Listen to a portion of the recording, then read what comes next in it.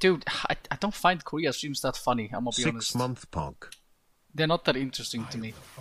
Because I like to watch people meet people that I know. So if I'm watching an EOS stream, it's like more fun for me. Like if I see somebody that I know flaming Vows for like being bad, I find that so funny. Or if I see somebody on the EOS flame Yamato, that's funny to me. But the only thing I'm having, the only thing I find funny is TF Blade tilting on Korean server. Because thank fucking god that guy's winners queue is over. He had the biggest winners queue I have ever seen. He could not lose. He couldn't at one point.